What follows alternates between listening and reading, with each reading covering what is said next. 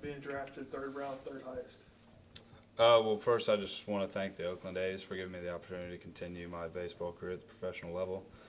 But honestly, it was just such a surreal thing. I don't really think it's quite hit me yet. But, I mean, a lot of texts, a lot of calls. It shows how many people actually care about me and my future and what it has to hold. And it's just, as of now, I'm still kind of speechless, but still trying to figure everything out. What were you doing when it all happened? I was sitting on my couch and we were watching the TV on the MLB Network or the whatever it was online thing, and we had it hooked up to the TV. And evidently the Twitter was a little bit sooner, so I got like 7 calls before I even got drafted on the thing. So I was like, well, I guess that ruined it, but it's still kind of cool. It was just sitting at home with the family. Did Oakland come as a surprise? No, I mean, he's followed me ever since high school, and we've talked a lot throughout the year, but I mean, either way, it's always a surprise in the end because the draft's just such a crazy thing about where you could go. Like, I mean, I've seen people projected first overall end up slipping down to the 3rd, 4th round. I mean, you really just never know what happens, so it's still always a blessing and a surprise at the end of it. Hogan, did you talk to Wyatt Marks at all? I did. I asked him if we wanted to room together. What did he say? He said, I'll have to see about that. But, no, I mean, it's crazy. Wyatt just can't ever give it away from me. High school, UL, now the majors. You guys just got to get some bunk beds, right? Well, I don't know about that. I'm a little big for a bunk bed these days.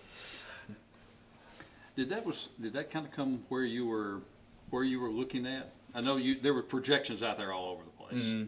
Well, I mean, honestly, it fell at the higher end of the projection, which I'm definitely not upset about. I mean, it was anywhere from middle 2nd round all the way to middle 4th. So, I mean, early 3rd was definitely nothing to complain about. And it's just, in the end, it really didn't matter where I went. It's just a blessing to be drafted no matter what, but it definitely kind of put some cherry on top.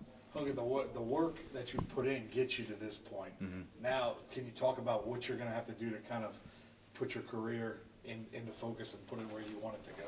Well, there's always little things you need to work on. I mean, there's never, like you talk to guys in the big leagues. Clayton Kershaw was talking some a couple weeks ago where he said he learned more stuff from new pitchers on the team. Like, there's always something new you can learn, but in the end, what I've done so far to get me to this point has worked pretty well. So as of now, I'm going to stick to that and what I've been doing. But, of course, like I said, there's always little things that can work on here and there to help your game.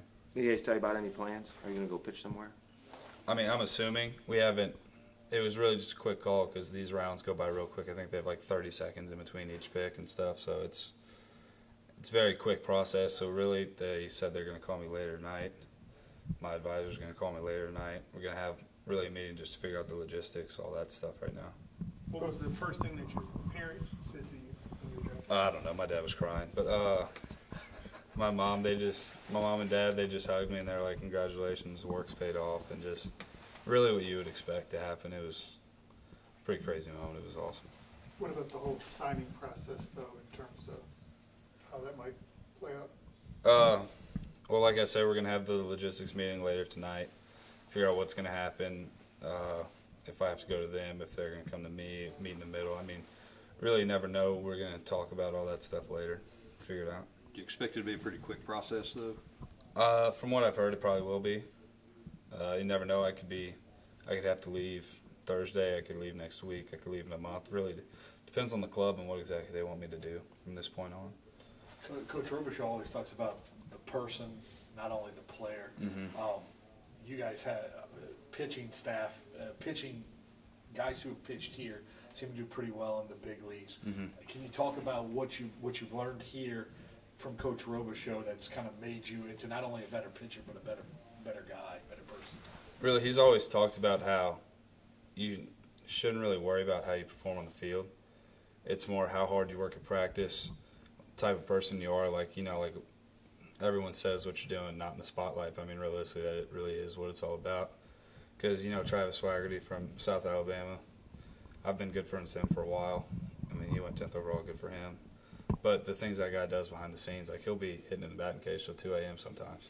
Like, it's like little things like that. Like I'll go to pitching coaches, like in times that a lot of people will be taking off. It's really just doing the work that you need to do but not just doing it when you need to do it, if that makes sense. Were you keeping tabs on it last night, or how close? I was sitting there last night 'cause like I said, talked to some teams. There was a chance that it would happen last night. So, I mean, we were there watching. I mean, it was pretty cool, though, because honestly, I knew probably half the guys that got drafted just throughout the years playing different baseball with Marucci, going to all kind of different events. So it was pretty cool to watch. So then today, like, did you expect to hunker down for a while, or when it No, went that I mean, quick? I had calls that were coming in from various teams saying, like, we'll try to get you here, but there's always the fact they're always in the conversation. We can't guarantee anything at this time. So you really never know. So, I mean, it was pretty nice to be only having to sit there for 10 minutes. So that was pretty awesome. What's the biggest thing that you maybe heard about minor league baseball that you're intrigued to find out for yourself? It's an adventure. That's the easiest way to put it. From what I heard, there's a lot of ups and downs. It's a lot of moving around, especially the first year. Because I mean, I could be sent one place, and then a week later be sent somewhere else, and maybe go back, go other places. It's crazy just how the process works. So as of now, I'm not exactly sure, but I'll let you know later how it is. Do you have a favorite spot on the bus? I'm a big back of the bus guy, back right, but I'm the new guy now, so I'll probably have to sit in the front. It's all right. Thanks, Logan. All right. Thank you all. Appreciate it, mate. Where